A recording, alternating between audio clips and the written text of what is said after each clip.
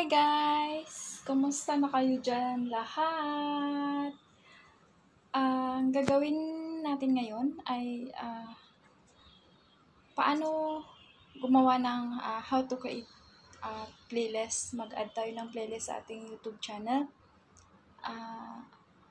Maggawa tayo para lahat tayo aangat. Tara!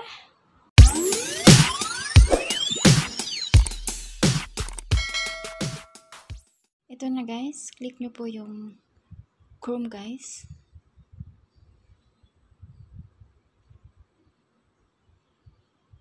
Pindutin nyo lang po yung, sa taas guys, YouTube, type nyo po. Click enter po.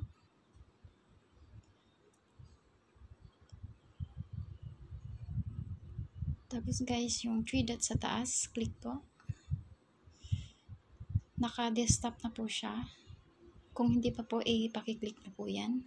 Yung desktop site. And then, click nyo po yung channel nyo. Dito po, Creator Studio.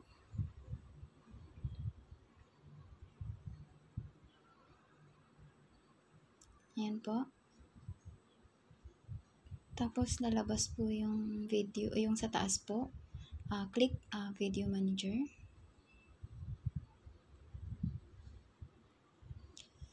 Tapos, ito na po yung channel. Pindutin nyo lang po yung gusto nyong gagawa ng playlist guys. Okay, like sa akin po. Ito po, yung pangalawa, gawin ko po siya ng panibagong add playlist po. Click nyo lang po. Lalabas po yung sa taas. Yung option po sa taas. And sa akin, nagawan ko na po siya. Pero gagawan po tayo ng bago para, para sa inyo po. For example, new playlist po. Okay. Third. Type nyo lang po yung gusto nyong ilagay. Third playlist. Then, may option po, public, private. Kayo na pong bahala dyan. Create po. Just pindutin nyo lang po yung create. And then, login nyo pong i-save po para sure na ma-save siya. Pindutin nyo po, save. Tapos, punta po tayo sa ating YouTube app kung talagang nandoon na po siya. Na-save. Click po yung channel nyo.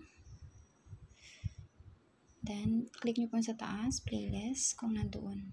Ayan na po. Ayan na po yung third. May mga sample na po akong nagawa. Third playlist. Ayan na po yung nagawa ko, third playlist. That's all guys. Thank you for watching.